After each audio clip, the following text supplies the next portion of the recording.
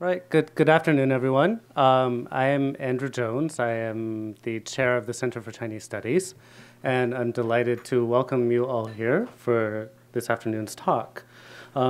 This talk is the sixth annual Elvira Kwong Siam Lim Memorial Lecture in Chinese Studies.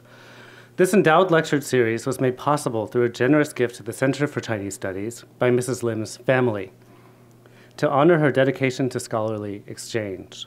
With this endowment, we bring one eminent scholar to Berkeley each fall semester to present a public lecture, meet with faculty and graduate students, and generally foster scholarly exchange and debate amongst colleagues. The namesake of this series, Elvira Kwong Siam Lim, was born in Shantou, Guangdong Province in 1928. She was sent to Hong Kong to attend high school and later received her undergraduate degree from the University of Hong Kong. After receiving her PhD from the University of Hawaii, Mrs. Lim took a position in the biology department of the newly established Chinese University of Hong Kong, where she remained until her retirement in 1989. She passed away in Oakland, California on March 27, 2006. In addition to this lecture series, Mrs. Lim's family established an endowed graduate fellowship competition in her name to reward academic excellence in Chinese studies and further bolster the growing community of China scholars across campus that the Center for Chinese Studies is here to serve.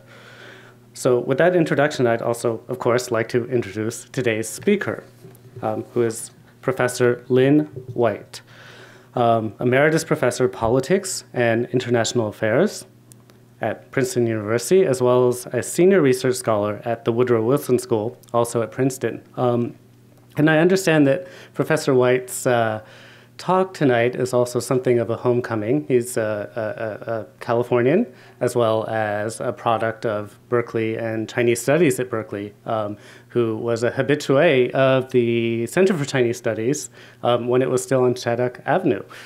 It's moved since.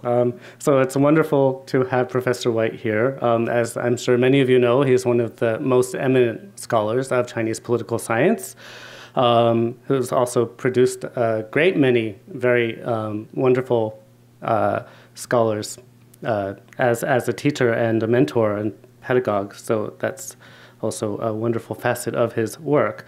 His interests include comparative revolutions and reforms and comparative organization. He's the author of a number of books, including Unstately Power, Local Causes of China's Reforms, Policies of Chaos, and Careers in Shanghai. He's also published articles in many different journals. I won't recite them all here, but they include the American Political Science Review, China Quarterly, the Journal of Asian Studies, Modern China, and others. And he's currently working on a comparison of elections in several East Asian countries, on the effects of globalization in Taiwan, and on US perceptions of China's reform, and of course on the material that he'll be speaking to us about this afternoon. Once Professor White has finished his presentation, we will also have a discussant, a respondent, and our respondent for tonight is Professor Bolan-Zhi, who is also working on the urbanization process in rural China. So there are a lot of points of resonance between the paper tonight from Professor White and the work that Professor Bo has been engaged in as well. So we're looking forward to that conversation and, of course, to welcoming Professor White. Thank you.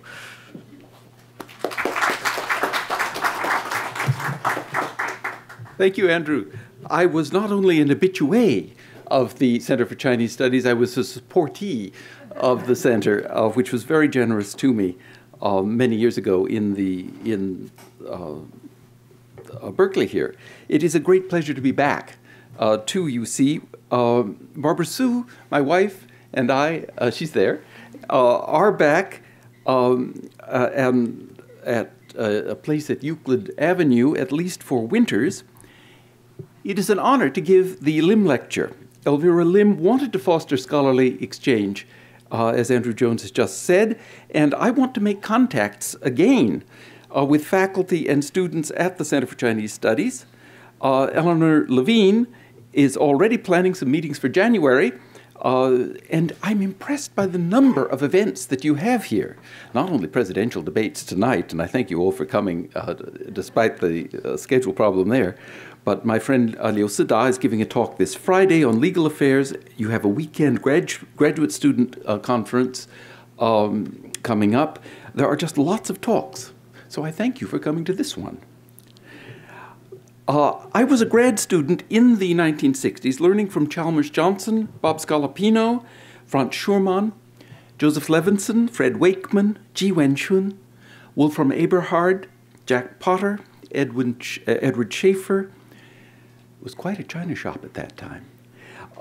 Each is a revered Lao Shi, and their influence will be evident in this talk. I am interested, as Johnson was, in the political factors of economic growth, as Schurman was in the roles of medial leaders and centralization to mid-levels, as Bob Scalapino was, and Johnson too, in trying to be a passably full Asianist. China Southeast Asia and China Northeast Asia comparisons are key, I think, to understanding what happens in China and in those other countries. Perhaps the main contemporary Chinese questions are, why has this country grown so fast economically, and what are the political factors and results of that growth?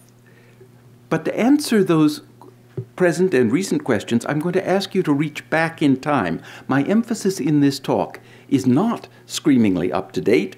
It is 1966 to about 1990 or 1989, a period I call early reforms, when the basis was set for China's later changes. Let me offer a précis of the general ideas first. The beginning of the end of China's political revolution and the start of economic reforms was, I think, rural industry. Field mechanization in the late 1960s and early 1970s spread technologies that local leaders used to establish or restart rural factories in their own led networks. These are often called social networks, but one of the emphases in the talk is that they were really political networks, not part of the state, or at least not controlled by the government. These local leaders and their factories took raw materials that had previously gone to urban state industries. By the mid-1980s, this weakened Beijing's revolutionary state by ending most planning. By the early 1990s, period really after my main emphasis here, leaders of the larger polity somewhat restored their authority after they came to terms with markets that they could not control. To repeat the argument in other terms, the Green Revolution after 1965, near Shanghai, for example, required machines, which created local political justifications for small and medium enterprises, factories. This made local wealth and prestige for the reformist local leaders who fostered it.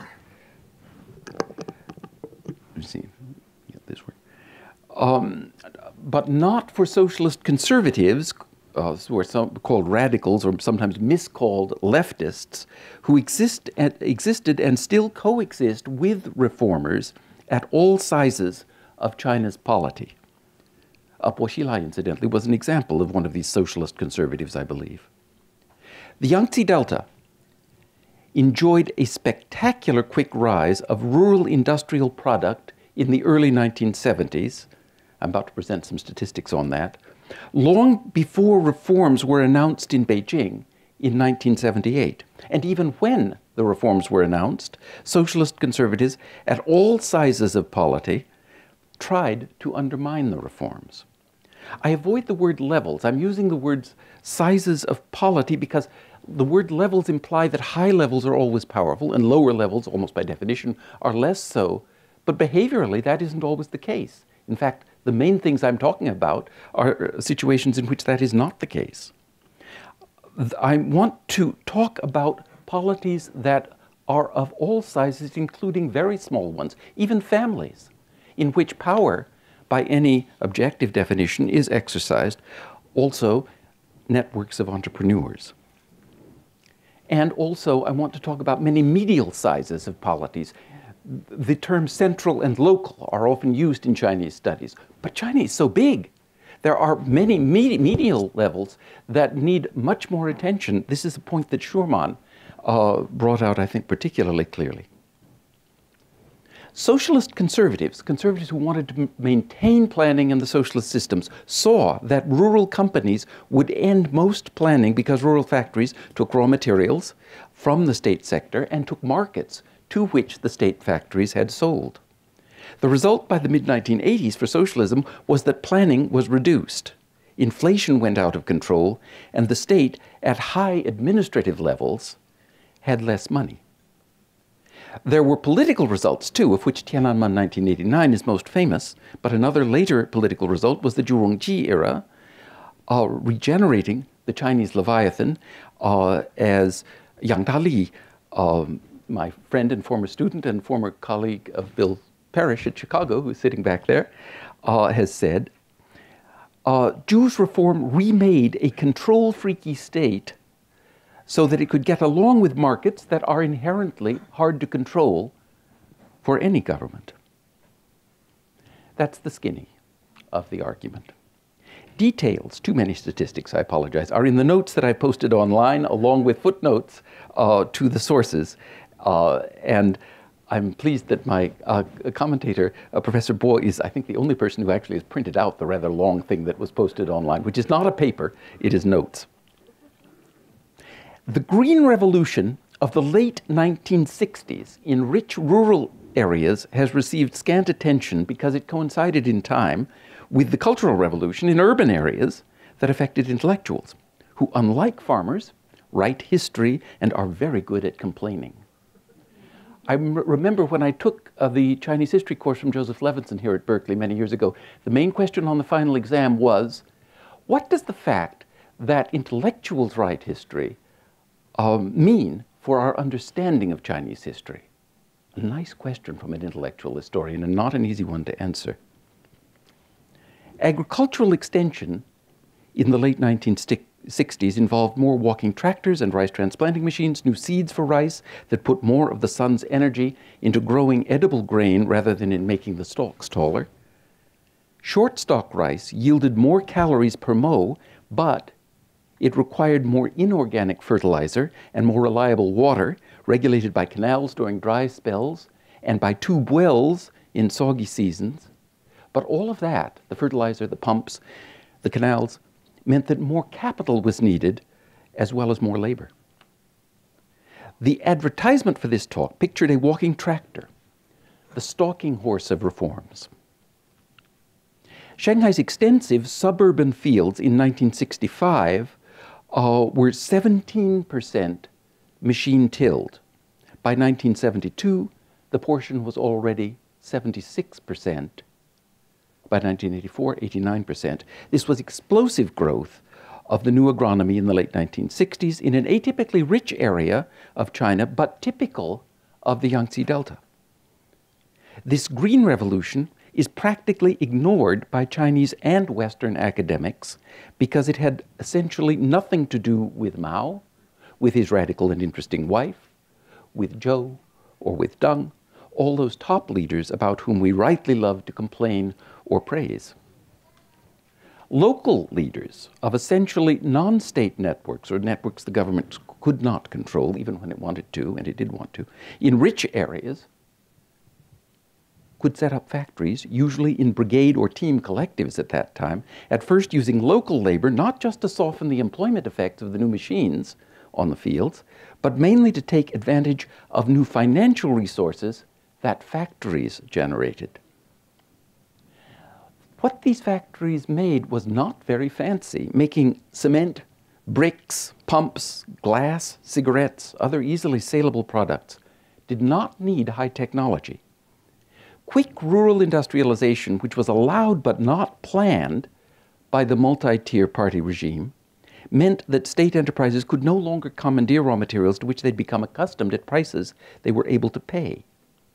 This reform syndrome, as I want to call it, was rooted in locally led change.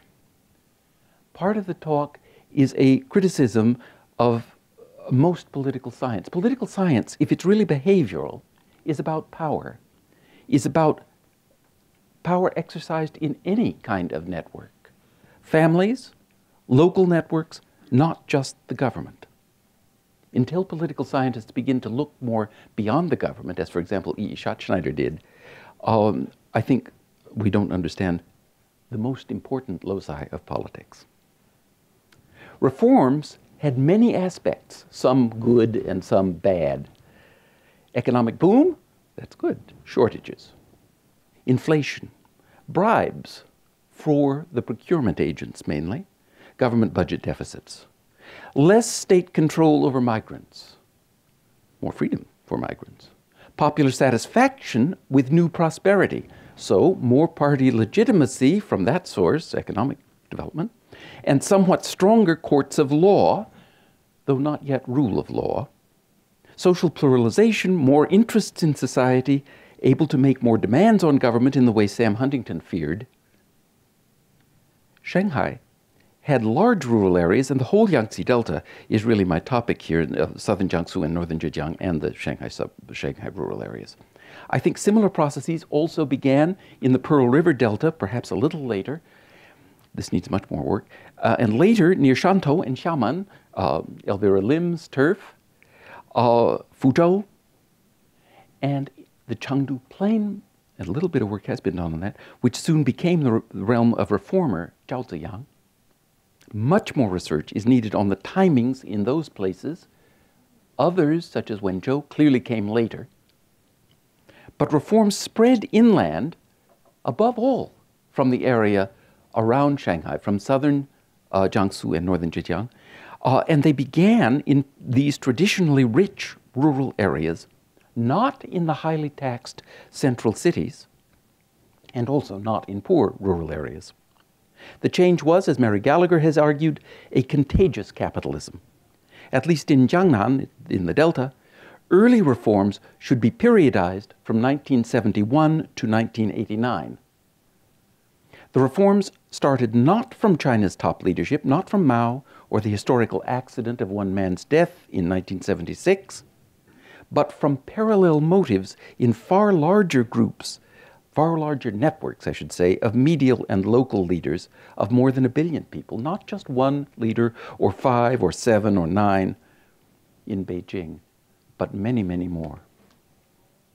But it was political. It was led. The new agronomy was not the only factor leading to reforms. I will argue that it was the most important one, but there were others too. Passive allowance by some top leaders, despite opposition from others, was a factor. 2 additional ones were also important. First, medial leaders could act more independently by 1970-71 because the staffs of town offices that had previously monitored rural areas were decimated during the Cultural Revolution. Second, or third or fourth reason after the ones I've listed, these medial leaders had earlier, during the Great Leap Forward, been the party's tools in a decentralization to middle levels that Schurman described in a book that was published as he chaired this Center for Chinese Studies. Memories of the 1959-61 famines and shortages justified medial leaders making decisions in tacit neglect of orders from higher levels, as Yang Dali, among others, argue. But the biggest factor allowing local political decisions for reform lay in machine tools that saved labor during China's Green Revolution and the chance to develop rural factories that captured the profits of manufacturing. Transplanting machines to pluck rice seedlings from nursery plots and then plant them into the big fields, big paddies. Walking tractors to aerate soil, pull a plowshare or thresher or reaper. The engines of these tractors that could be hitched to pumps, optimizing the level of water along with the height of rice as it's growing in a paddy. These machines could also haul tractors, taking crop to market. Machine power replaced hand power, human power, a classic index of modernization. The total wattage of all agricultural machinery in Shanghai's rural areas, the total wattage rose 19% annually from 1965 to 78, compounded. That is a very high rate. That is explosive growth. Compounded for 13 years, all before reforms were announced in Beijing. From 1979 to 89, the annual increase in watts used in this same area was lower, actually less than 3% as compared to 19% increase per year from 65 to 78. Oh, it's a footnote. Cadres, for career reasons, may file statistics that were lies, the famous lies, damn lies, and statistics problem. But the numbers I use are only about very dramatic changes. Many other numbers, I think, are difficult to use. And one has to face the question, why would leaders, local leaders, have lied more in the later years than in the earlier ones, if one wants to question the statistics? It's really the direction of the statistics that moves me mostly. Ownership was already changing too, in both agriculture and industry. In 1975, in Shanghai's rural counties, 51% of all means of production already belonged to the lowest level units, production teams. 34% were in communes. Gang of Four member Zhang Chungqiao, then in charge of Shanghai, thought the commune portion low and the team portion much too high. He fulminated that rural factories would weaken socialism. They were 资本主义萌芽, sprouts of capitalism in the countryside. He was absolutely right about that. Go to the Chinese countryside now and see. There is a lot of capitalism floating around there. Local leaders, he was right, but local leaders trumped him. He was technically in charge. He wasn't in charge. The local level was strong, the higher level was weak. What does lower mean? What does higher mean? Reforms at this time had begun slowly also in other fields too, ranging from foreign policy and military budgets, local media, even art. Ellen Lang and Julia Andrews and some other, Joan Cohen have written books about that. Music, perhaps. I gather that Andrews' next project will deal with the early 70s music in China, totally new thing. Also, the 1973 reappearance of Deng Xiaoping. Has that nothing to do with reforms? So did reforms begin only in 1978? It is no longer adequate to say they did. It also hides far too much to claim that the Cultural Revolution ended as late as 1976. 1966 to 76 was not a uniform era, and the early 70s in particular needs much more research. This is the least well understood half-decade of PRC history in almost all its aspects. The usual emphases on 76 and 78 clearly relate to the interests of high leaders, who together hope everyone imagines that they, only they, can bring all benefits that any Chinese ever enjoy. This is ideological and has an ideological purpose, but it is not true. More important, it prejudges the question of whether changes can be led by units outside Beijing and by smaller units. But the national government liked Green Revolution just fine because the extra grain could be taxed. The standard classic grain tax. Even radicals liked triple cropping, much though they disliked rural mechanization that led to rural factories. And triple cropping was mainly new in the period that I'm talking about. As late as 1959 in Suzhou Prefecture, very rich Jiangnan area, many fields were still just single cropped in 59. Still, double cropping is also an old practice, as is alternation of crops, of course. By 1965, only 2% of arable land in Shanghai was triple cropped. But by 1971, 3/4 were triple cropped, a very fast rise. By 1974, of the 2/3 of Shanghai land that were used in any season for grain, 83% were triple cropped. This created problems for farmers. If crops are harvested 3 rather than 2 times a year, output value rises just 40% rather than the 50% that the 2 to 3 ratio would imply. And triple cropping raises income to farmers by an average of only 16%, even though much more than 16% additional labor and capital is needed. 3 crops require paying much more for fertilizers. Output is somewhat higher, but the work is much harder. three harvests and the extra tax were not feasible without machines and without the active consent of local farmer leaders.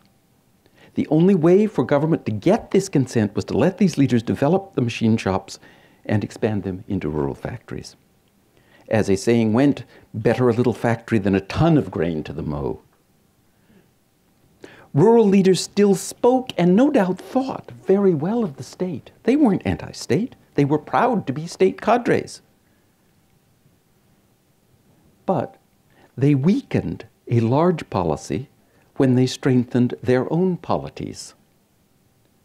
When peasant leaders obeyed the state, they could fail as synaptic or hinge leaders serving their own local constituents. But also, rural leaders were at no time in consistent agreement with each other. Some were reformists, others were conservative. Decollectivization was opposed by some local, medial, and high leaders. Xu Jiatun was a high administrator in Jiangsu province, sitting in Nanjing, during the early 1970s. He was also the highest leader to leave China after June 4th, 1989, and writing from the safety of a Buddhist monastery here in California, Xu evinced pride in Jiangsu's progress during the early 1970s. Quote, "I tell you, we took a different road from the rest of the country. The official line was, the planned economy was crucial and the market economy was a supplement. We had openly to support this, but in fact, we had gone beyond it." Xu and his reformist comrades simply blinked at local changes from the vantage point of their province-level office, very high-level office, in Nanjing. Jiang Chunqiao in Shanghai was not willing to blink. Jiang's shrill complaints were generally deemed in the West at the time to be what any devoted leftist, actually a conservative to preserve socialism, would have said reflexively, with or without evidence, but these local industries were a threat to socialist centralism. Officials in all layers of the Chinese state had disagreements about this, and they still do, not just through the 1970s, but through the 1980s and really up to the present. One honest, very high official admitted that his level did not make most reforms. He was Deng Xiaoping, who confessed his astonishment, and let me quote here from Deng, speaking to a group of Yugoslav journalists, interestingly. "Generally speaking, our rural reforms," this is Deng talking, "our rural reforms have proceeded very fast, and farmers have been enthusiastic. What took us by surprise completely was the development of township and village industries. This is not the achievement of our central government. Every year, township and village industries achieve 20% growth. Actually, that's a slight underestimate in comparison with some of the places I'm looking at. This was not something," says Deng, "I had thought about, nor had the other comrades. This surprised us." Unquote from Deng. Is Deng authoritative enough to say who didn't start reforms? As late as December 1978, the third plenum of the 11th Party Congress passed a resolution that specified that contracting to households should be illegal. It said other things too that were in some contradiction with that. But if 1978 be taken as the crucial watershed toward reforms, this was a very odd way to begin them. Conservatives in the state doggedly tried to retain a unified purchasing policy, which in Mao's time had allowed huge extractions from the countryside to cities. When the state price was good, peasants willingly sold, but the government had to offer increasingly price incentives to get grain for its urban employees and inputs for its urban factories. This ruined the official budgets.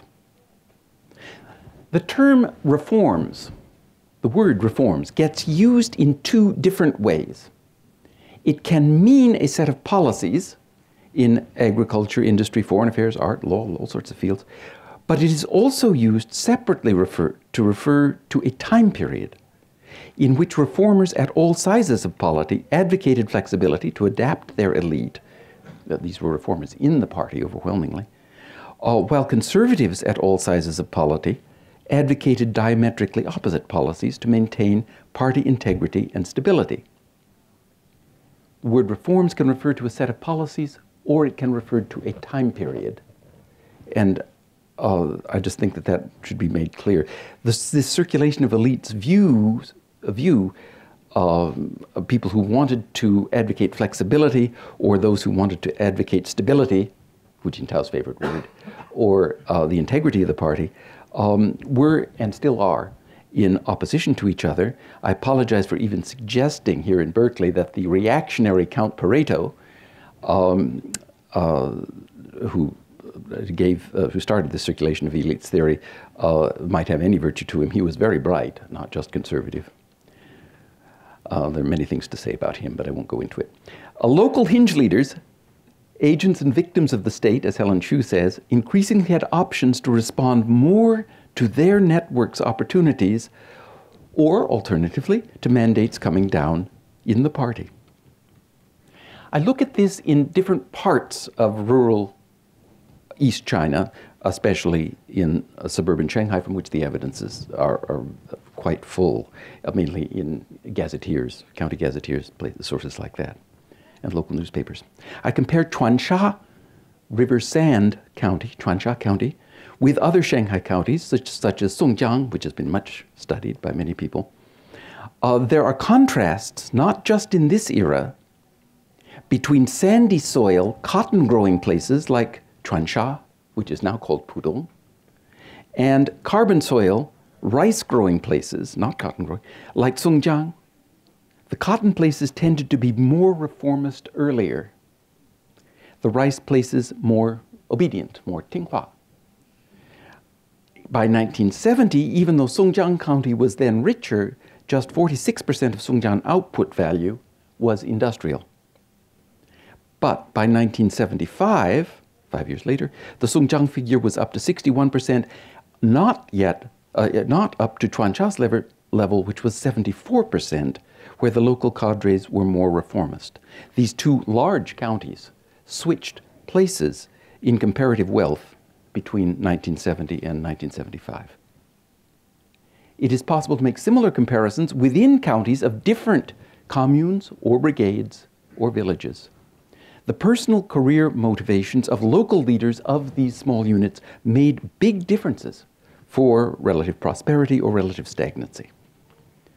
In 1966, the variance between rich and poor brigades in rural Shanghai was still not great. Among 20 production brigades, a more taxed group of 10 delivered about the same grain per capita as a less taxed group of 10 brigades, 556 jin per worker rather than 580. But by 1978, the per capita deliveries from the 10 richer brigades had risen more than 3/4 to 960 jin, while deliveries from the poor ones had fallen by 1/4 to 470 jin per worker. The higher delivery brigades did not grow all the grain they paid in tax. They bought it with industrial profits. Rural local leaders' conservatism or reformism could vary even when their places' ecologies were very similar.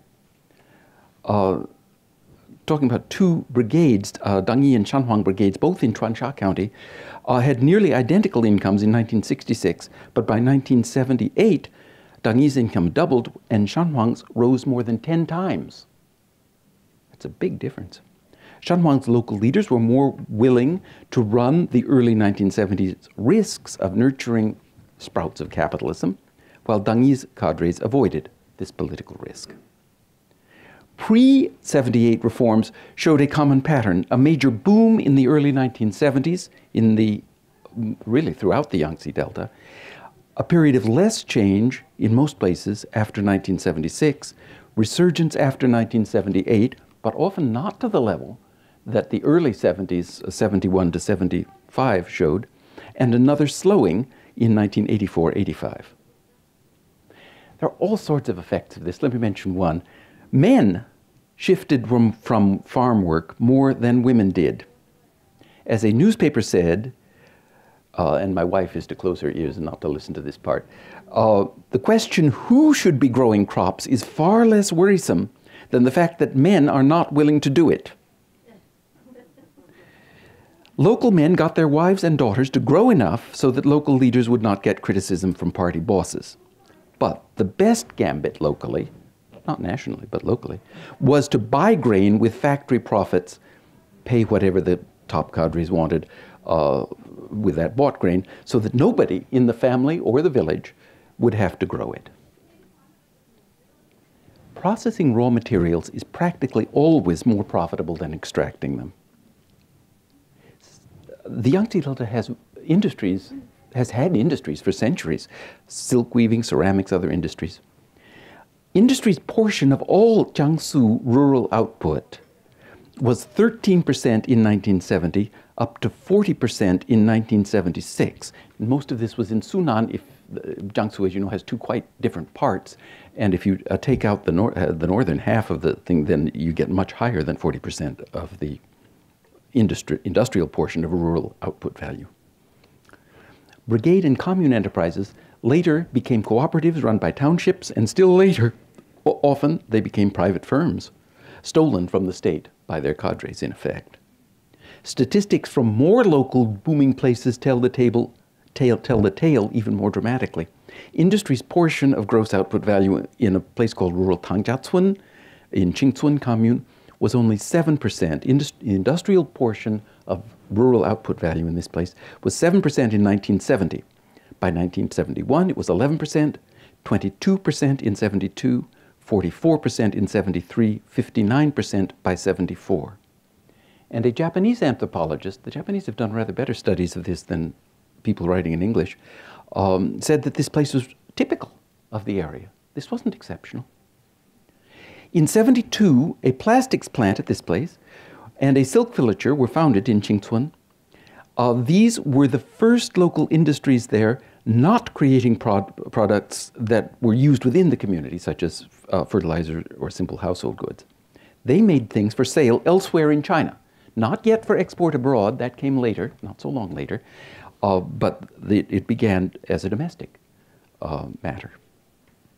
A place called Tangqiao Commune, Suzhou Prefecture, again in the heart of this very rich East China area, traditionally rich, had some firms founded during the Great Leap Forward, but most were started in the first half of the 1970s.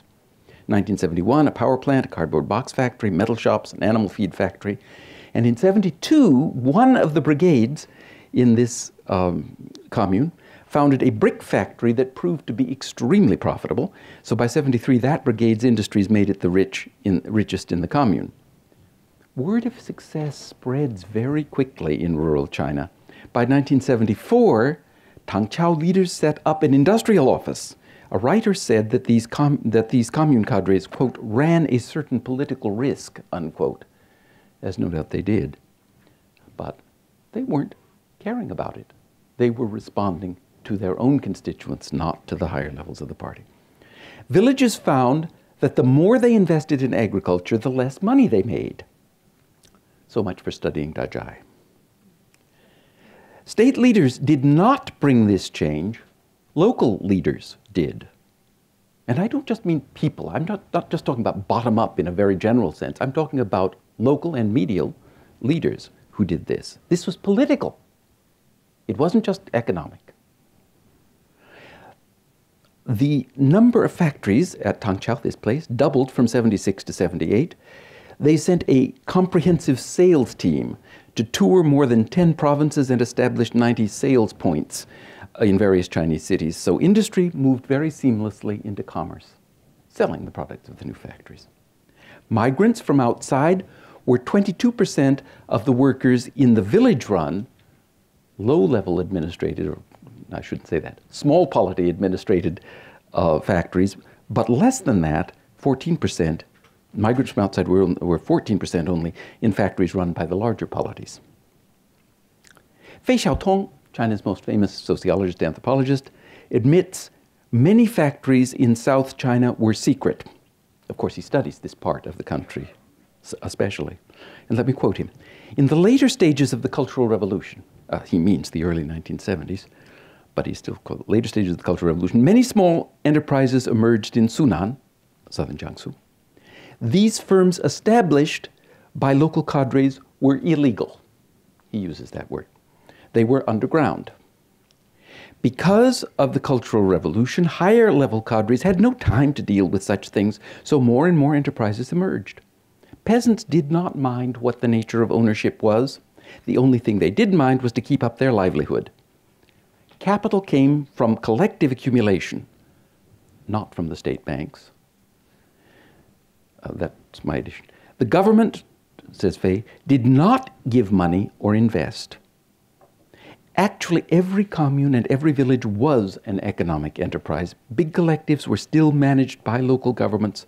There was no separation between enterprises and local governments. Unquote from Fay.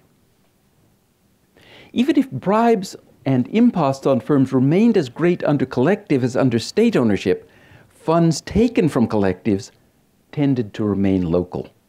Factory heads stood a greater chance of influencing the later use of such money if more of it stayed in town.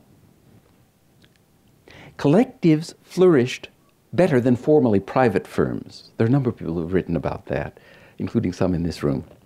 They might be dependent firms, guahu, of a state enterprise using that firm's red chops and bank accounts or permissions, but the authority of a collective's director was just as full as that of any private tycoon. Rural state industries, rural, quote, state industries were often leased to their managers. Labor was tightly controlled by those managers. By the mid-1980s, less than half of suburban workers had registered households, even though some had temporary permits of, often colloquially called lanka, of blue cards. I think Tom Gold is among the people who's written about this. Many people have. Exploitation of workers in some Jiangnan rural factories was brutal. Let me take a particularly brutal example. In Jiangnan County, Zhejiang, there was a survey of 284 rural factories which found sweatshops with 500 child laborers between the ages of 10 and 16, average age 13.6 years. Girls were 83% of the total in these factories. Many of these young women, really girls, came from nearby villages. Not yet were all the migrants from far inland. Just 1/5 of them had finished second grade. They worked from 8 to 11 hours on piece rates, earning 1.2 to 3 yuan per day, in other words, subsistence wage. They were in unventilated plastic shops using chemicals that are dangerous to health. But rural factories were the most dynamic part of China's economy. These firms were often inefficient in technical terms. Their decision structures were tyrannical. They were not democratic. They were uncivil. As Mae West might have said, civil society had nothing to do with it. But they flourished, and they outstripped the state sector, at the same time relegitimating the Communist Party after famine and Cultural Revolution. They supplied new jobs, and their products made people happier in general when sold all over the country. They also ruined socialism in most sectors. In an attempt to guarantee planned deliveries of materials to state factories, the government had to legalize a black market. It let state factories sell inputs at 20% above state fixed prices after those firms claimed to have filled their production quotas. So, Shanghai's free market price of coal in 1988 was 220% of the fixed state prices. Big increase above the fixed state price. For electricity, 176%, for steel, 160%, for aluminum, 250%, and for timber, 550%. Timber's very short. New rural industries could afford to buy inputs from state factories. They were more nimble, they were more exploitative of labor, and they had better profit margins. They could afford to buy inputs from state factories that had got these inputs at low state prices. They spent so much buying raw materials and energy, the national state companies got an amount equal at least to 6% of all revenues at all levels of government in China as pure profit from speculative exchanges in materials that the state had given them cheaply. Rural enterprises won wars for materials. They won against state factories. These were known as the Tobacco War, the Wool War, and so forth. the portion of all Shanghai factory inputs by value allocated by plan plummeted from 70% to 20% in the mid-1980s. Planners could not enforce the deliveries of goods. The number of products from Shanghai State Factory under mandatory production quotas dropped from 150 in 1984 to 37 by 1987. As a sardonic pair of Shanghai journalists observed, and I quote them, "Developing the commodity economy without commodities is a major vexation for enterprises in Shanghai." By the mid-1980s, many small companies in China were totally unregistered. According to a German scholar, quote, "a non-licensed individual economy existed which was just as large as the licensed." Small and rural enterprises were aware, very aware, of the state corporation in their own fields, making products such as they made. Now, that does not include oil or steel, capital products that require huge capital investment or major point sources like oil of the resource. But it does include most commodities. And the small and rural enterprises were well aware of the state corporations in their field. In a survey, 48% of these entrepreneurs in China said they were, quote, "in competition," unquote, with state factories. They were winning, and plans no longer could restrain them. So, contracts replace plans became a slogan. More rule of contract law. Sounds modern. I see Stanley Lubman, who knows more about this kind of topic than I do, sitting back there. But the contracts were no more enforceable than the plans had been. If a rural unit failed to deliver to an urban factory a contracted amount at the contracted price, the factory could sue. Even if it won the decision in an urban court, the judge there was not appointed by the same party department as were judges and police in the rural place, which might or might well not enforce the judicial decision. So, of all economic suits filed in Shanghai courts during October 1988, half were classed by the judges as, quote, unresolvable, unquote, even before they were heard or heard at any length. The reasons were rural enterprises that claimed to have closed, well, often they hadn't really, but they claimed to have changed their names, or managers who had absconded, 下落不明. But also, courts were in the long run strengthened by market disputes. Will the economic dynamism that China has shown in local places translate later into more rule of law and into political demands that lead to a Chinese democracy or somewhat more liberal system? Actually, I think it will. But we might get some rich, corrupt demagogues legitimated by elections before that. I want to end the China section and go on to talk about some comparative cases in Asia very quickly. But what leads into this is ideas about Chinese democracies. I think Westerners tend to neglect the extent to which money undermines, in all democracies, rule by the people.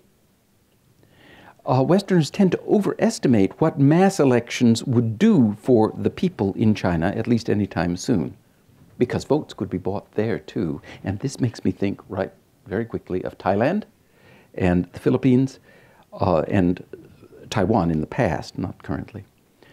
And also we've reached pretty much the end of the 1980s. Now, China, of course, has a history after the end of the 80s, and it's a fascinating and wonderful one. I do think that the basis of that history was set in the 1966, I go back that far, to 1989 period that I particularly emphasize in this talk. But let me end it with some comparisons, just before conclusion, with some comparisons among countries that throw light on each of them. And here also I'm trying to follow the Scalapino and Johnson traditions of trying to look comparatively at different Asian countries and work with material from more than one of them because they throw light on each other. So let me quickly go over some similarities between China and other Asian places to show more about Chinese development and change in those places, and to use the same paradigm about industrial development by local, rural, non-governmental, or not controlled by the government, leaders. I begin with Taiwan. And not just because my discussant, Professor Bo, is from there, but because agrarian reforms became the basis, I think, for Kuomintang legitimacy on an island where mainlanders were a small minority, just 14% in the early period of economic growth. Over 99% of all agriculturalists, tenants or landlords on that island were Taiwanese. I see Rosie She sitting over there, who is Taiwanese. After the February 1947 Kuomintang violence against Taiwanese, the regime passed land laws in 1949, 51, and 53. By 53, all tenanted holdings over 8.4 acres of medium-grade paddy were purchased by the government and sold to tenants at the same price. Hakkas and poor Taiwanese benefited first. The KMT needed support constituencies at this time. Land reform was a way to begin to get some of that support. The previous landowners were paid 7/10 in bonds and 3/10 in industrial stocks from companies that had been taken over by the Kuomintang from the Japanese colonialists. This lifted these gift, really, of industrial stocks to former landowners, lifted some leading rural families into industry and commerce. It gave Taiwanese clans leadership in non-state enterprises, a political role, but not in the state, perhaps delaying ambitions for leadership in government. Short stalk rice was introduced in Taiwan, but these other changes were earlier, before that.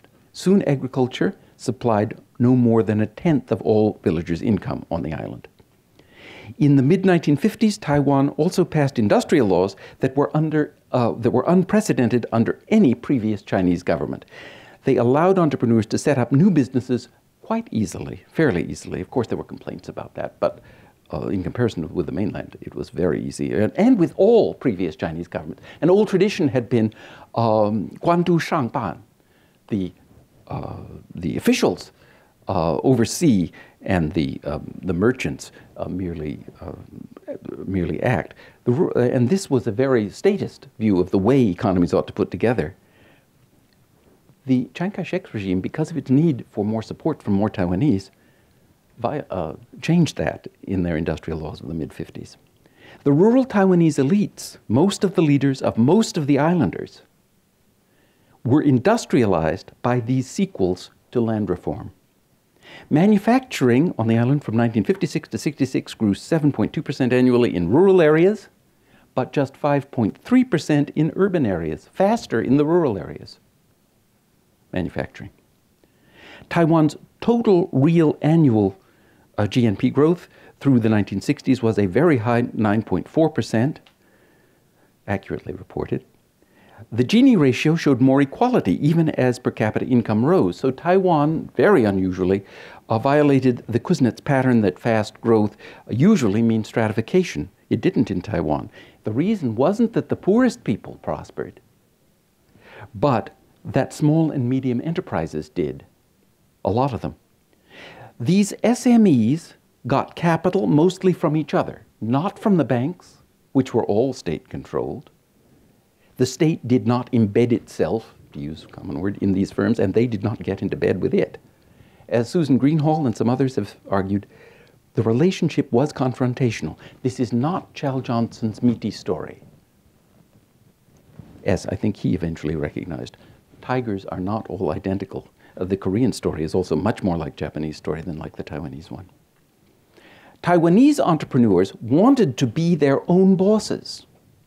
Compare this motivation with a survey that was taken on the mainland in 1997, in which 2/5 of private mainland entrepreneurs cited, quote, realizing one's own worth as the main reason they left the state system.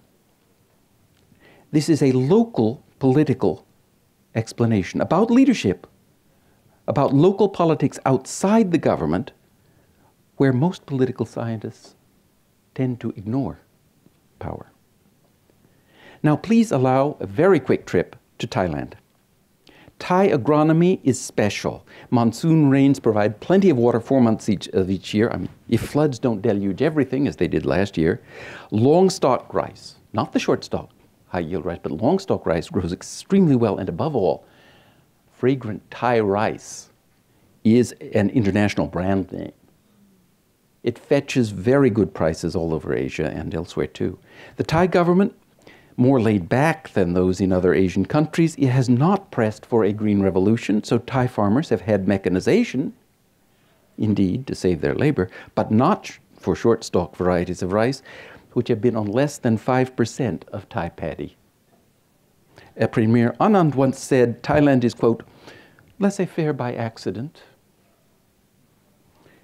The state, when it did become dirigiste in Thailand, has been extraordinarily inept, imposing an export tax on rice. Oh, think of this as policy. Rice, the most reliable earner of foreign exchange, the basis for far more jobs than any other commodity. Is that what you want to have an export tax on? Discourage production. But as the economist Amar Siamala, Thai economist, wrote, quote, the strength of the country's comparative advantage in agriculture, rice, was such that no amount of mismanagement by the government was sufficient to kill its competitiveness in world markets. I love this, economists wanting to measure amounts of mismanagement. It's brilliant. Thai SMEs, small and medium enterprises, and the fastest Thai growth were not mainly in Bangkok, but around big cities, as in China. Bangkok's per capita annual real growth in the early 1970s was just 1%, but 6% in Thailand's 6 provinces with the next highest per capita incomes. Bangkok does have the highest income, but not the highest rate of growth. 4% in the next group of 7 provinces by income, and lower in the traditionally poor provinces, a pattern just like China's. This peri-urban, not urban prosperity is striking because the Thai government did practically nothing to finance it. As Parichart wrote of the growth era before 97, quote, small and medium entrepreneurs have had to be self-reliant, relatively neglected as they were by state authorities. But Thailand had double-digit growth per capita in each year, 76 to 81, and had the world's quickest economic expansion, surpassing that of China, between 1984 and 94. In Thailand's boom, a German economist said SMEs were, quote, major competitors of firms in the more formal sector. Again, a bit like China, though Thailand is not a socialist country. Small city traders descended from China pillow and mat capitalists. That is a phrase that the Thai economist Pasuk Pongpachit uses. I like it. Pillow and mat capitalists made Thailand prosper. These were Chinese Thais, Chinese-descended Thais on the paternal sides. The 1997 financial crisis hurt Thailand, of course, but its earlier boom created path-dependent institutions of entrepreneurship that were sustained. And the Thai economic record in the new millennium has kept it firmly in the tiger list of economic tigers. But it was unlike the Japanese one that Johnson described in his meaty book. Danny Unger, another of Chal Johnson's students here at Berkeley, but a Southeast Asianist, argues that, quote, Thailand's success rested on an absence of effective sectoral policies, as well as the specific assets of Thai Chinese, whose social networks, he calls them social, I would call them local political, whose social networks enabled them to overcome market failures and the absence of effective market institutions. In other words, they succeeded despite that because of social capital, or political capital, you might call it. Chow eventually agreed with his student Danny Unger for Thailand, not for Japan. Now, hop a very quick boat, finally, to the Philippines. I argue, in general, that growth occurs only if effective dominant elites want it.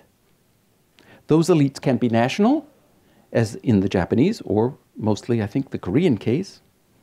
They can be local, as in the China case, and in the Taiwan case, because of Kuomintang needs, in the 50s especially, and in the Thai case, because of government indolence. But non-growth is just as much led politically in local polities as growth is. In the Philippines, local leaders are economically crucial, but they are so able to remain dominant on their turfs, they positively hinder rather than help growth. This I propose as an answer to the perennial Philippine puzzle, which is why, among the countries of East Asia, do we sit decade after decade twiddling our thumbs, seeing all the other East Asian economies prosper. In 1959, the Taiwan GNP per capita was lower than that of the Philippines. And the Philippines remains poor thus far. I'm not saying that's forever. The answer gets missed in any analysis of the nation, the Philippine nation as a whole. Zoom in more to see what's happening in the localities where most Filipinos live. That doesn't mean Metro Manila. It does mean the places where most of the Filipinos live. Local leaders keep out their entrepreneurial rivals. And for existential self-identification reasons, called by some Filipinos Hidalgo attitudes, local leaders avoid managing new industries themselves. They don't stoop to that. They have some money. They don't invest it in the places they control. They run about 150 private armies. They organize voting blocks to elect traditional politicians, a colloquial called trapos. Trapo is the Tagalog word for a dirty rag, to the Congress. Many of these rentiers are partly descended from Minnan immigrants, but anti-Chinese discrimination is a Philippine tradition. I won't go on about Jose Rizal denying that he had any non-Indio, as he called it, ancestry. He did, in fact, Chinese and Spanish, but one wants to shove that aside. Ferdinand Marcos's Green Revolution led to short-stock high-yield rice, which did well in some years at Los Baños, but when typhoons and rains come, flooding the short stocks, the farmers are wiped out after having invested big costs. Marcos made rice an unprofitable crop for the tillers. This is a major accomplishment for a nation government. Most economists and many political scientists, though not at Berkeley, are allergic to considering, I think, the local political and enterprise motivational factors that can explain either growth or stagnation. My overall conclusion to end, and I'm very close to the end, is that either tigerism or apathy often comes from local leaders' autonomy. Not always, but often. It may seem un-Berkeleyan to credit exploitative small dictators of small and medium enterprises for East Asia's successes. But development is a long story, and actually there is no single route to socioeconomic progress when such improvement does occur. The pattern in China has some similarity with those in Taiwan and Thailand, but neither a path nor a destination is sure in this sort of field. Diversification in economies pluralizes social and political interests. Martin Lipset got that right, surely. And what happens afterward can vary. My main general message is that both economics and political science as disciplines need more realism about local power networks outside the government. Recent successes and failures have emerged for the most part from such networks. That's the general message. I know this is not a Chinese statist way of speaking. That's one of the reasons I'm trying to speak this way, because I think it may improve. But it is a way of speaking that is consistent with admiration, which I have, of what the many Chinese polities have achieved, nationally, medially, and locally. I can sum up my main China message in terms of partial heresies that I've tried to document here, that leadership and policy are as powerfully local as governmental, that the late 1960s were green revolution, not just cultural revolution, not even mainly cultural revolution for most Chinese, that reforms in substance began about 1971, not 1978, that the thoughts, lives, and deaths of top leaders have been generally deemed too important, though I credit Deng Xiaoping for outstanding honesty. He admitted very clearly what he hadn't done, though everybody else credits him for doing it. And that economists, frankly, should be chastised for having been clueless on why China started growing economically when it did so fast. None predicted this. None predicted Taiwan's 1960s plus growth before it happened, or then Thailand's before it happened, or Philippine lack of development. I haven't quoted a World Bank thing that from the late 50s which predicted that the Philippines would be the tiger of the future in East Asia. And I'm not saying that this Philippine lack of development will last forever. I do think that the current top of the government has a very hard time changing the basic structure of the politics, which is essentially local in the Philippines. None of these predictors took local political factors as seriously causal, or motivational factors. I avoid the word cultural because it raises so many red flags, but I don't quite see how to avoid it completely. Few sought politics outside the government, especially in networks of entrepreneurs, as very important. Political scientists may become better than economists at explaining the trajectories of East Asian countries, zooming in to look at what happens, not just what people repeat to themselves, should help us see more. I want to thank you for listening to all this and hope it provides some comments. Thank you.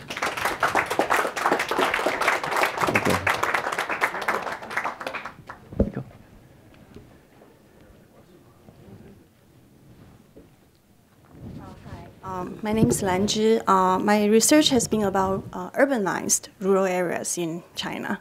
So this is an honor for me to be the discussant of this fascinating talk. This paper, I'm going to use 10 minutes. This paper offers an alternative narrative of China's reforms. It was rural-based, it was bottom-up, and it started much earlier than 1978. Professor White also traces the emergence of rural industries back to the Green Revolution in the 60s.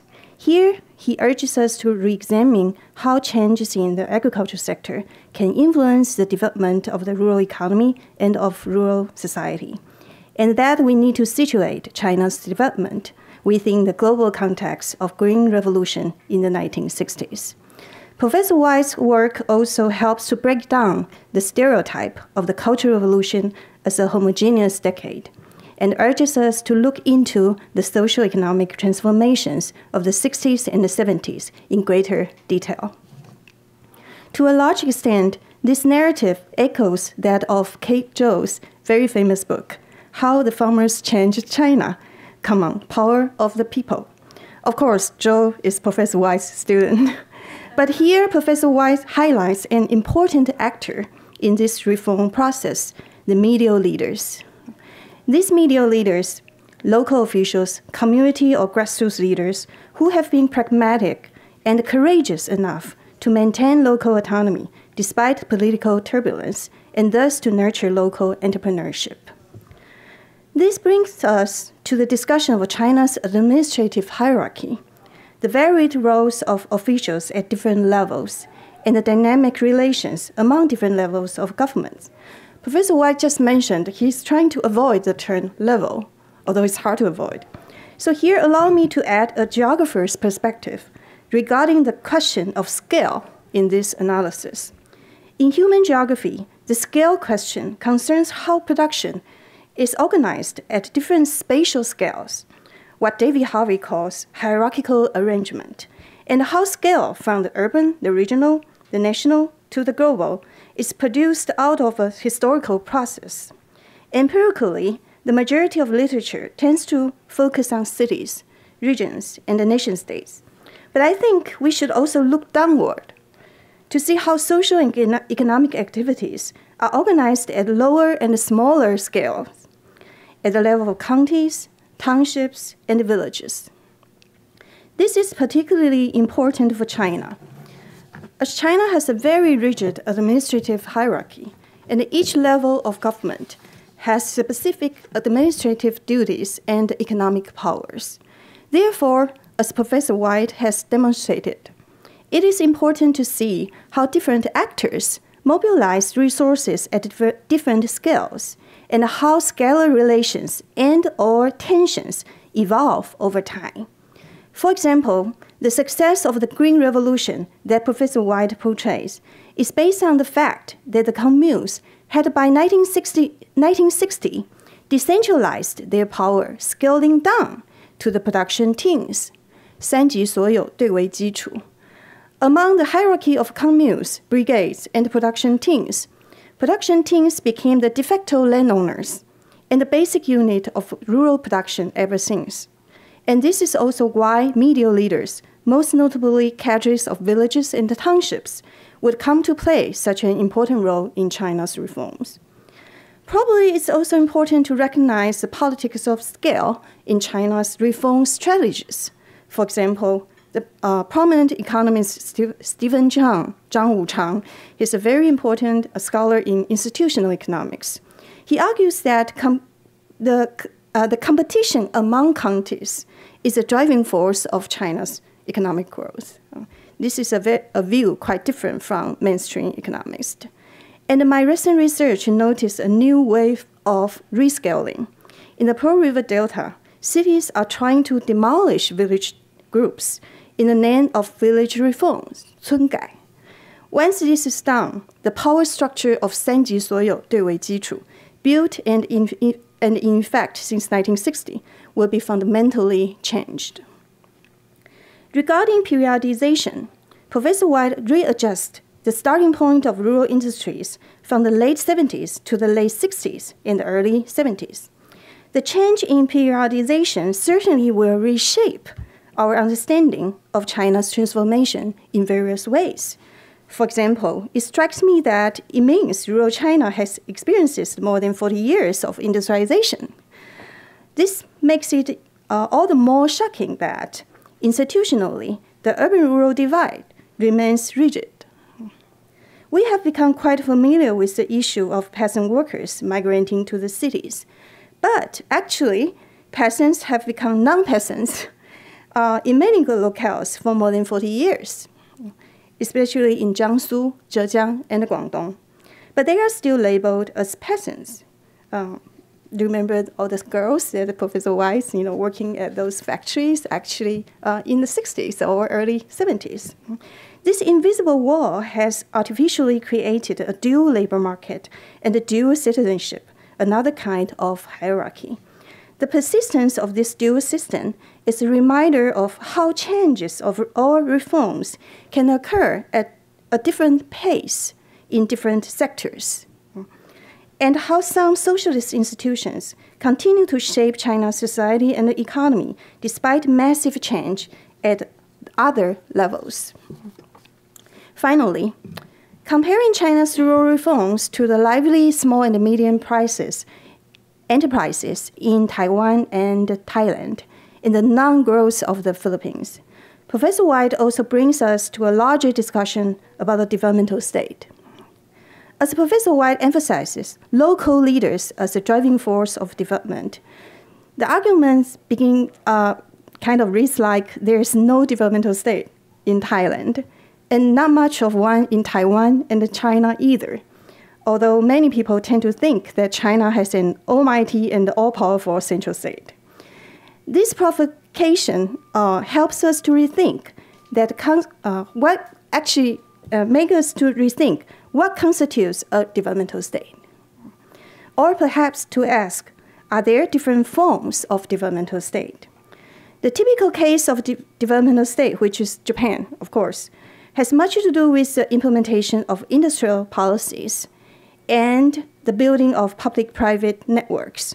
But how about places that build a pro-market or even laissez-faire environment? Can we call that a developmental state? Or to ask a variation of this question, how can we situate the phenomena of China's local developmentalism in the larger theoretical discussion of developmental state? We should also be aware of the limits to localism, I think. Du Rensheng, a very important policymaker in China's rural reforms, estimates that 30% of production teams had by the early 1960s already adopted the 包产到户 system, which is, contracting to households or household responsibility system. But this system couldn't be implemented in a widespread manner beyond the local level. Even after reforms had begun a decade later, there were many waves of cracking down of various kinds of local capitalisms in Zhejiang and Fujian throughout the 70s and 80s. So China's reform has been a story of local spontaneous reforms at the bottom, plus the gradual political recognition and institutional support of these changes at the top. To conclude, we need to look at the dynamics of various movements toward decentralization and re-centralization, and analyze the tensions, negotiations, resistances, and the compromises among different levels of governments and the local leaders in flux. This is it. Thank you.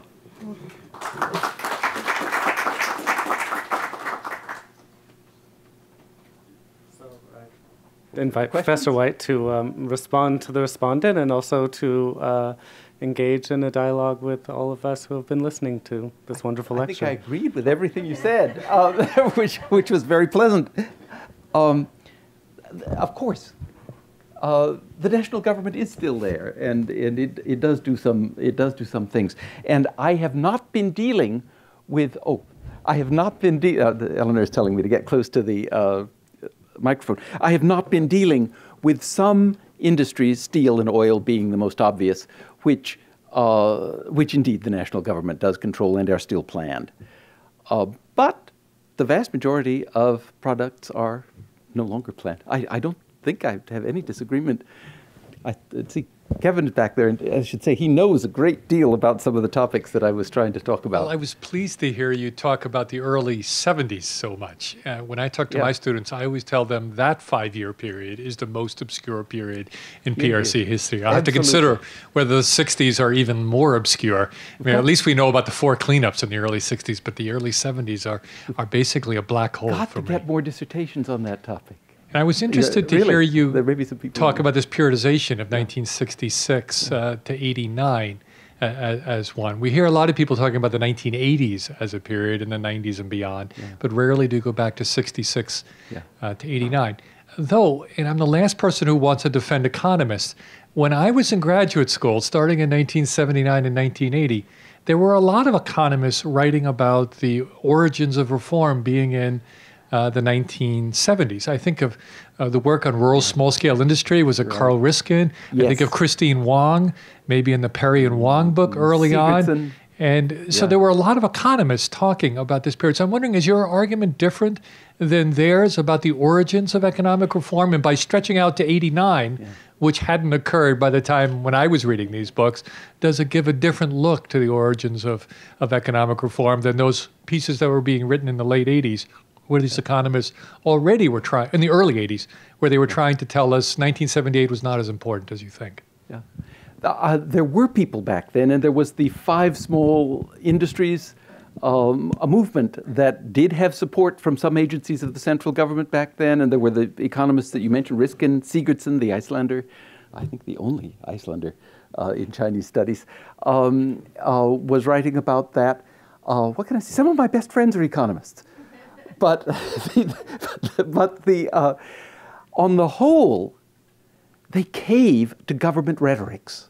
I was most impressed by that in the mid-80s periods, where they began to say that the two-price system, the government, having a state fixed price and having the state fixed price which was low and the real prices that were high, was brilliant. Well, when I took Econ 101, a commodity of standard quality sold at a single time at a single place was supposed to have a unique price. And you got lots of economists at that time saying, no, it was all right to have 2 prices. Why? Because economists love to talk to government leaders and have influence with them. I'm sorry, I hope I'm not offending anybody in this room too much. You're right. There were some economists back then writing about this, and there was a group of them that put together a report based on a tour of China at that time that was very interesting. And what can I say? I wish that aspect of early 1970s scholarship were better remembered now. I should have, I think in the paper I may have referred to it. I didn't cover everything in the long paper that, yes. Right next to me said this was all new to him. So Oh, good. All right. Well, that's what I mean to do. had it right in real time and talked themselves out of it. They talked themselves out of it and they sort of forgot it. I'm not sure that fully answers your question. One footnote. Yes. Definitely, I think the commune and the brigade industries, 社对企业, Yes. it's definitely understudied. Yeah. Especially 对社企业in the late 60s and the early late 70s. 60s and early 70s. And this is definitely probably a field that a lot of PhD students can work on. Yeah. I did a lot of the work on this in 1988 at the Shanghai 社会科学院. It was very pleasant to live there in 1988, just before 1989, because the spirit of the time then was quite free, and one could talk to a lot of people about things that had happened before, more freely than one can now, actually, in China. And material was coming out then, especially in county-level gazetteers and in the evening newspapers, the Shanghai Wanbao, and in other sources like that were very interesting, and of course in the statistical yearbooks and in the statistical tables in the gazetteers. I'm not. Rosalind Shah of Temple University. Yeah, thank you for the fascinating talk, and especially for those of us who study Chinese political economy. As you noted in the talk, that a lot of times we begin the reform era in 1978, Yep. and to kind of have a rethinking of that paradigm. It's very fascinating to me, and I think it certainly confirms some of my studies on textiles industry and some of the stuff that I uncovered. Showed that some of what you're saying about the roots of reform, in the very local areas and starting quite early, in the mid 1960s and so forth. And so even early 1960s, as I think my commentator brought up, pointed out, yeah. quite accurately, yes. Yeah, so Sorry. very fascinating. And so my question is kind of comes from a more of a comparative context and wanting to probe that relationship between economics and politics. And so you had said that land reform in Taiwan had really unleashed local entrepreneurship and really unleashed economic growth in Taiwan, and to some extent probably paved the way for the economic miracle. So another, I guess, way or thinking about that is that even as that occurred, it also strengthened KMT power and political legitimacy in the post-228 era, Right. in the 50s and the 60s. And so could we extrapolate that experience and think about kind of rural marketization and reform and what that may mean in China and how that may perhaps I guess to get your perspective on, has that strengthened CCP power or kind of a penetration into the rural areas across the different the huge time period that you're talking about, from the 60s through the late 80s? And so if you have a perspective on that. I think so. This is a really complicated thing. One of my undergraduate students at Princeton was Shelley Rigger. And I just read yesterday, in fact, a chapter that she's written for a book that a group of us, Shelley, Kate, Joe, whom Professor Ball mentioned, and myself, were trying to put together of things written by various students. And her topic, the question of her paper is, what can or cannot the mainland learn from Taiwan's political evolution? I do think that the land reform and also the industrial laws of the mid-50s in Taiwan were very important for raising KMT legitimacy.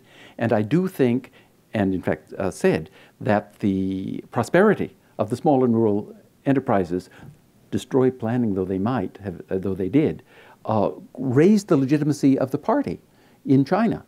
So there are a lot of parallels there, I think. What this may mean, I'm not sure exactly what the heart of your question is, but if it is, can there be lessons from the Taiwan experience that can be related to the mainland? I think the answer to that is really complicated. Taiwan is smaller. That is an advantage in many ways. I think the essence of it, and Shelley Rigger thinks that in the thing that isn't published yet, that the essence of it is really the question of whether mainlanders who are interested in reform take the Taiwan experience as interesting and as Chinese. They're willing to take it as Chinese, but are they willing to take it as indicative of something that they might try? That's just a tiny aspect of your question. What was the main main thing of it? I just was wondering what your perspective is. Yeah. Could we extrapolate that experience? Because one of, in the study of comparative political economy, Stephen Haggard and Tijun Cheng has said that type of state-society relationships really undergirded the developmental state in Taiwan. Yes. And so, going back to what the commentator, Professor Boer, has talked about, can we, by changing the periodization of the roots of reform in China, we, in a sense, redefine, what it means to be a developmental state in Taiwan and, Philippines, Thailand. And does that also then have any lessons for those of us who study the Chinese political economy about state-society relations? Obviously, the roots of reform, if it began in the rural areas early on,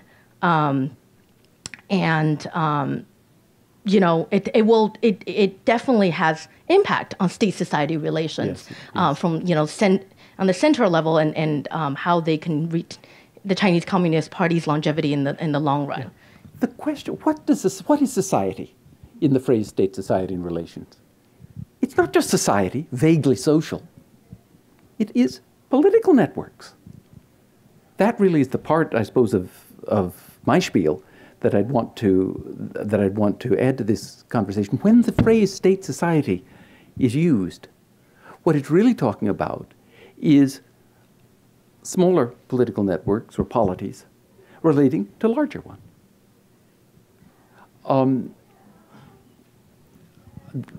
Now, do the changes in all of these places, are there parallels between Taiwan and the mainland?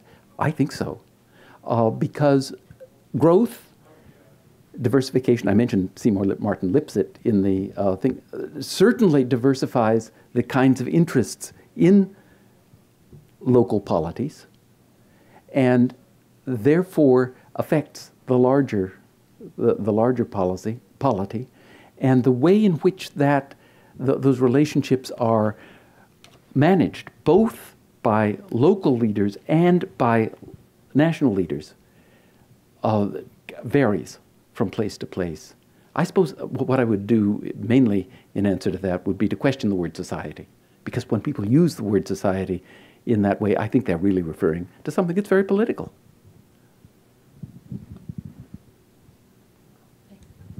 So Michelle Mack, a former student from Princeton. There you go. I wore the orange and black on purpose. Yes, she's wearing orange and black. I hope other people appreciate this. But I have something for you that also is blue and gold. Oh, well, yeah.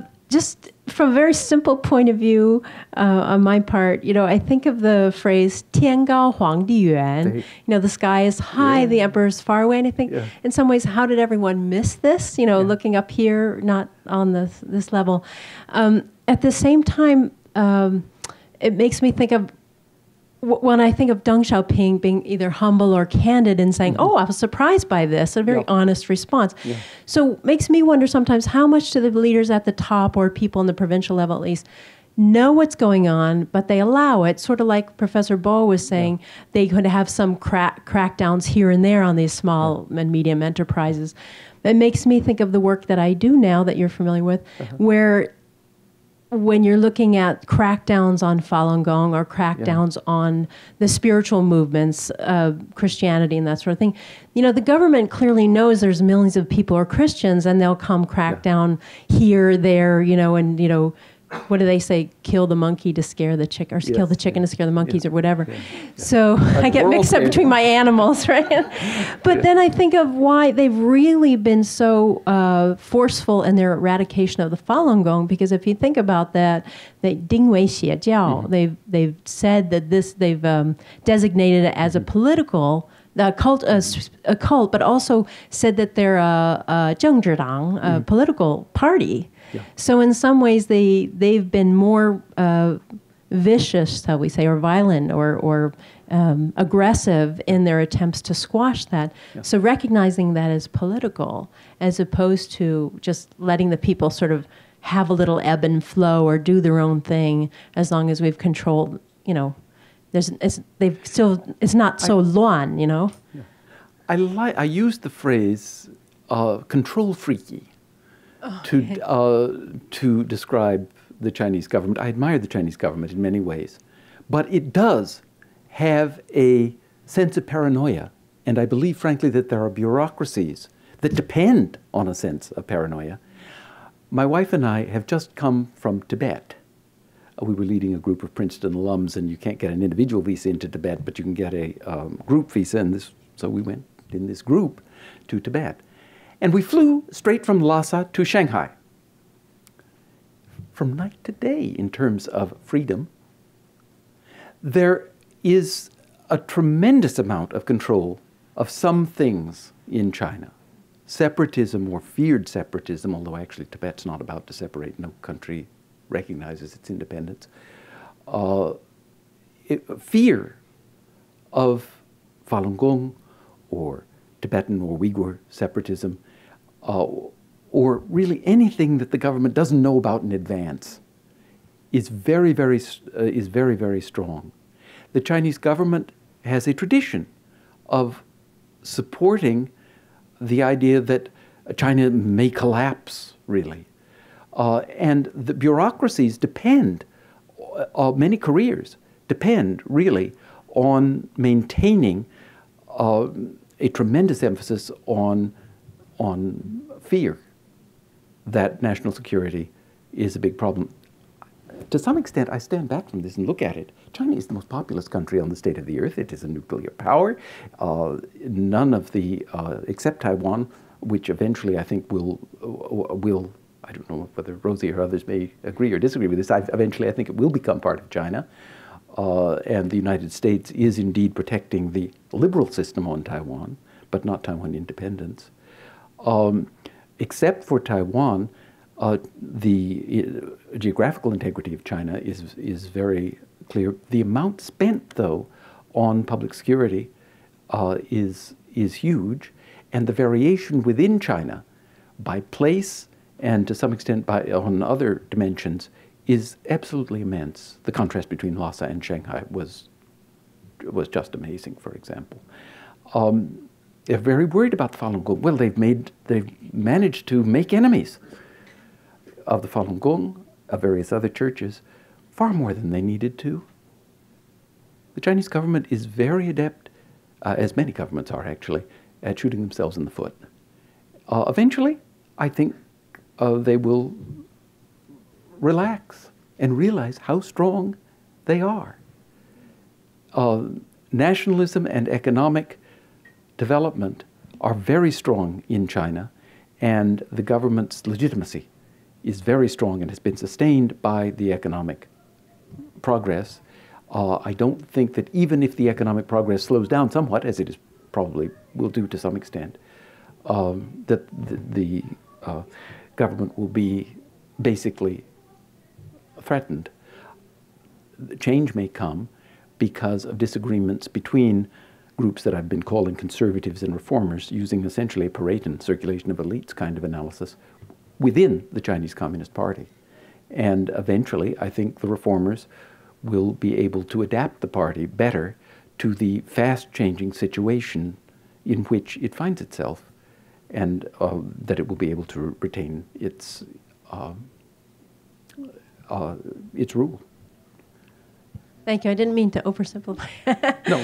On the other, no, also, I'm an academic. I just oversimplified it even more than you did. Yeah. Okay. And if nobody has another question. I just wanted to comment. This morning on NPR, they were talking about a historian who tried to change a footnote in history about American history and couldn't get past the people on Wikipedia. So I'm just hoping that with, I think, your publications and the things you're asking to the economists and the political scientists to actually look at this, I hope you have more success than getting past the censors at Wikipedia, so that the general public will benefit from your scholarship. I heard that NPR presentation. Actually, it was very interesting.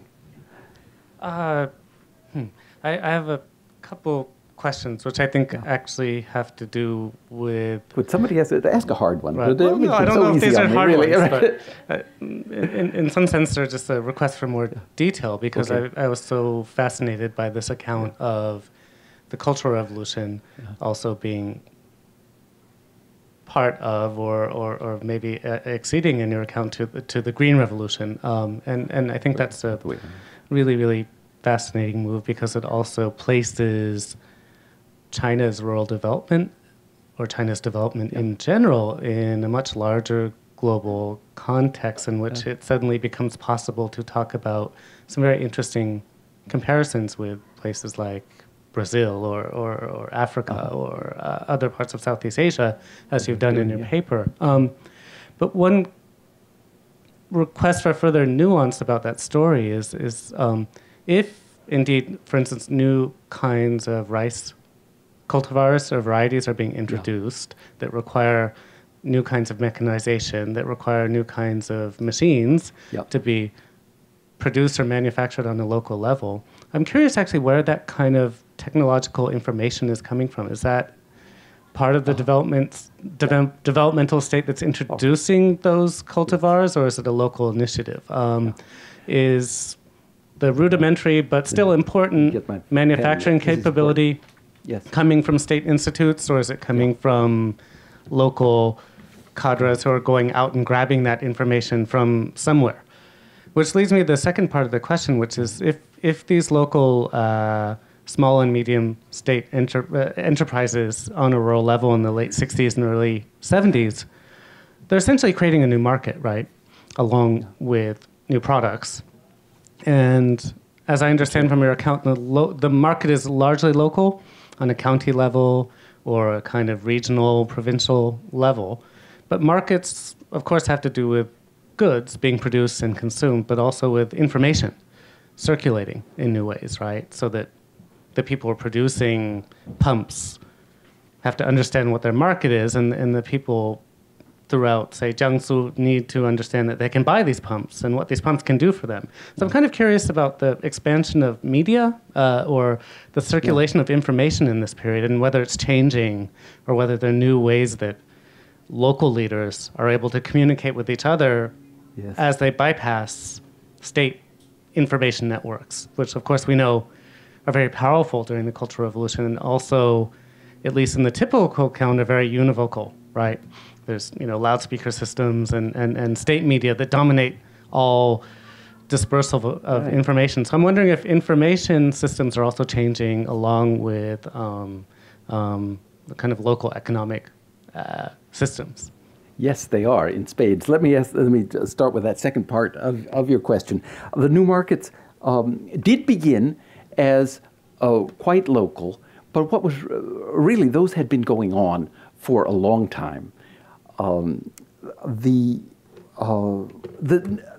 glad that you mentioned the wired information of the loudspeakers. It used to be, I don't know whether others, I'm sure Phil Parrish and Kevin O'Brien know about this, but there used to be very extensive wired network systems in which the cadres of any rural area would get on the horn, so to speak, and tell all the villagers what to do, and also read editorials from national newspapers and that sort of thing, but also convey a lot of local information. This wasn't all national. As a matter of fact, China has ever since Qin Shi Huangdi, the great unifier of China, the first really important one, there has been an ideology that everything should be centralized. And that ideology is still very strong in many parts of China. But in fact, these networks were also local. And they strengthened localism just as much as they strengthened any centralization. Since then, advertising has become much more important in media, and advertising, because it's always seeking larger markets, tends to be more national, actually, than the previous systems in the Maoist period, although one thinks of the Cultural Revolution as being a period of extreme centralization. Actually, it wasn't. That doesn't completely answer your question, but I think it's part of it. You asked whether cultivars, where they came from, the new rice seeds. The answer is a lot of them came from provincial research institutes. Of course, there was national research going on too, but it's very hard to get rice to grow well. And one can make big mistakes. I mentioned the Philippine case, what is it called? Masagana or something like that, reform in the Philippines, where Ferdinand Marcos was impressed by the Los Baños rice seeds that had been produced with support from various American foundations, I think especially Ford, at Los Baños in Laguna province. And he said, wonderful, this is short stalk rice, produces a lot. Everybody ought to plant this. And they subsidized the growing of this. Trouble was, any cultivar of that sort really has to be adapted to the area in which it grows. That was really good for areas just like Los Baños in good years. It was not resistant to a lot of rain. Or for that matter, drought. It was rather, it had to be a narrow range. The Philippines gets big typhoons and rainstorms. And what happened was, in most years, indeed, those rice seeds would produce more in that area, in the areas of the Philippines that were appropriate for that seed. But in some years, the crop would be totally wiped out. What this meant was that the tillers of the land tended to go into debt because they had, over a series of years, because even though they would make more in most years, in some years they would be completely wiped out, and their creditors were, of course, their patrons. And there's a phrase in Tagalog, utang na loob. I hope there's nobody who speaks Tagalog here because mine is not fluent, but it means unrepayable debt. And there was a growth of unrepayable debts. The effect, the political effect of Marcos's land reform was to increase the power of patrons over clients, and also actually to get the patrons more really out of the business of agriculture and more into the business of just managing debt and collecting. I mean, they pulled further away. In China, the cultivars mainly came from provincial research institutes, and they couldn't just automatically use Los Baños rice or rice from India or Nigeria or other places that were all doing research on this. They had to have cultivars that were appropriate to the place where the rice was planted and to the long-term climatic conditions, not just 1 year, but series of years on average, you know, where it would work. It's tricky business. And but from provincial research institutes is the main answer to that question. So that's another scale. That's another scale. That's fairly high. Provincial research institutes is quite a high level, but it isn't the national level, right, and it isn't the very local level. China is so big, there are all these levels.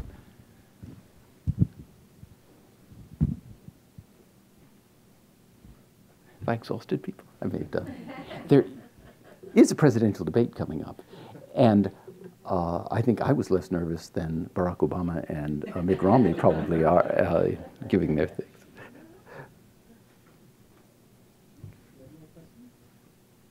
Okay, I want to talk informally with everybody in this room on various occasions and have much more informal contact now, especially now that we're moving to Berkeley, with everybody in the Center for Chinese Studies, not just this year, but over a series of winters when we'll be here.